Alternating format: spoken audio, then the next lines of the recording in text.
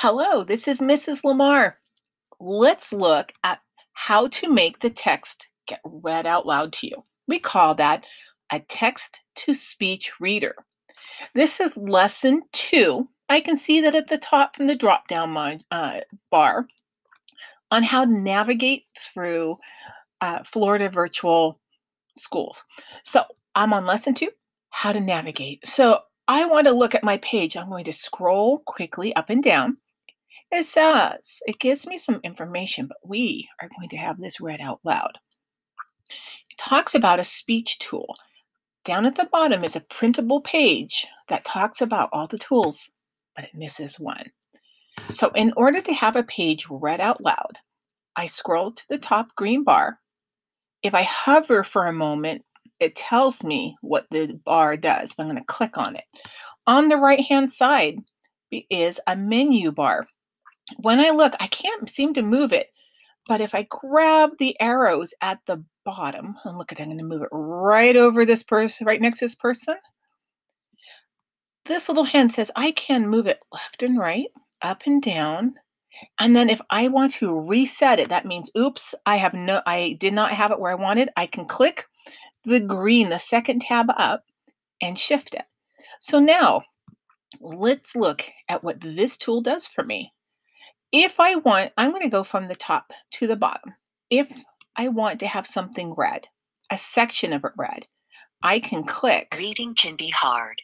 It takes time and effort to build your reading skill. So what this button, the hand button, says, if you were on a page in a book, you put your finger on it and say, read this part.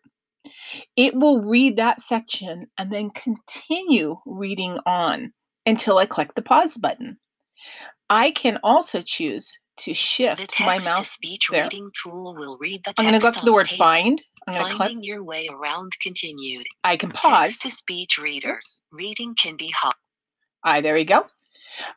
As long as I have the little red circle on the click to speech, it's saying where do you want to click and read, and then it reads from that point on. I'm going to deselect, and that's the term for it.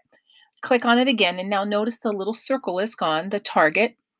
If I just click the play button. Reading can be hard. It takes time and effort to build your reading skills. We know there will be times. I'm going to pause and say, gosh, that person's reading so fast or so slow, it's hard for me to understand. The gear, which is our settings button, if I click on that, I can slow my speech down. Let's see. When you need help reading your course content.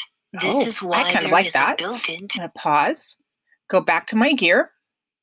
I can increase the speed so it's fast. Text-to-speech reading tool in your course. The text-to-speech reading tool will read. So I can go and change, and really medium is pretty good. I can change the text. I can have it click, or if I want to, I can have it hover. I'm going to save that. So I have settings where I can change the speed, the background color, and other elements. Make it easier for me. So I now know play.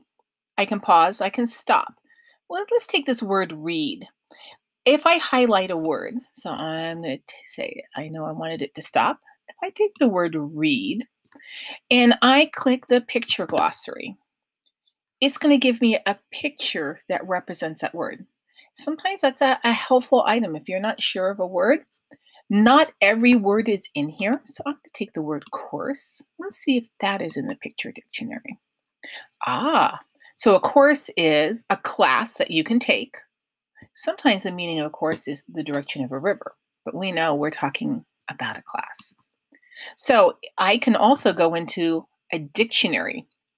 This dictionary is going to give me pretty advanced definitions, and I can see, oh my goodness, for the word course, there is 1, 2, 3. I can keep scrolling 4, 5. There are 6, 7, 8. There's over 10 definitions of course, but I can see Noun. Lessons or lectures on a specific subject. I learned a lot on that. If I click that arrow, it actually reads that one definition out loud to me. So I now have the dictionary tool. I have to highlight the word. So if I highlight the word tool, I go to dictionary if I want it read. A piece of equipment that you use in your noun. So I'm just going to close the dictionary to stop it. So therefore, we can see our tools. If I want my tools to disappear, I go back up to the top to that speech bubble. I click on it. It's disappeared. If I click on it again, I see my tools, and I can reset it to the side of my bar. We have some pretty amazing read aloud tools available. Experiment with it. Find how to use it if you need it, when you need it. Thank you so much.